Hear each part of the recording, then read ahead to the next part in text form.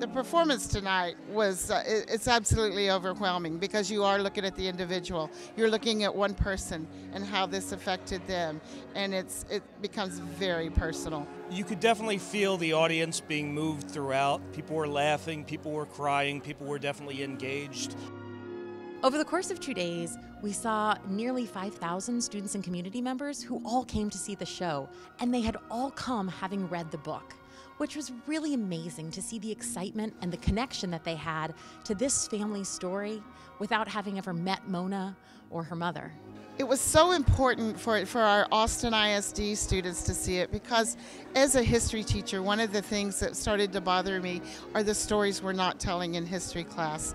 And this seemed an opportunity to bring one of the most important ones straight to the students. So the idea is that we've safely introduced the history of the Holocaust to 5th grade students. We've given them a window into one family's struggle and the story of family separation.